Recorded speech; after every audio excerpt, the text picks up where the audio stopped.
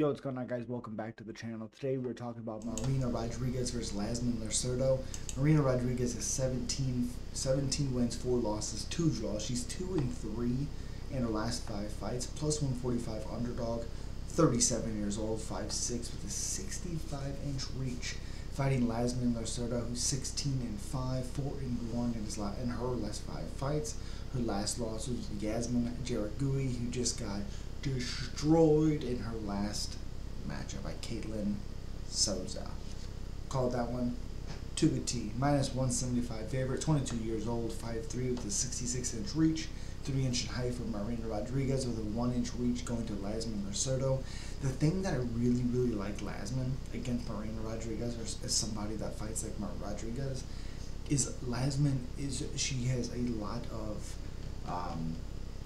what's it called? She moves, put the pressure on her opponents a ton. She moves with intensity. She strikes with intensity. She's consistently looking for a finish. She's all gas, no break.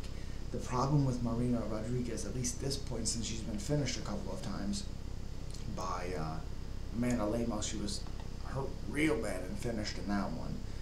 But I just really like the speed of Iasmin. I do think Marina, if she can keep her a distance, she does fine. She can get the clinch, she does okay, which is obviously different than the distance, but there's moments in close where she does well, like clinch.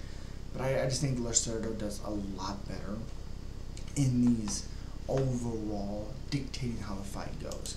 Now, if you look, I'm gonna fix this thing every fucking time. If you look at it, strikes landed per minute 4.82 to 3.95 for Rodriguez. Accuracy is 47 to 46. Absorbed is 3.12 to 3.11. Defense is 55 to 66. And a lot of this because Iasmin's consistently going at her, just going. Takedowns 0.23 to 2.23. Accuracy is 42 to 53. Defense is 65 to 80, and they don't really go for submissions. Yeah, I really like Iasmin Lucindo. I think she beats up Marina Rodriguez. If you guys agree, if you disagree, subscribe, like, comment. Let me know down there in the comment section. And as always, peace.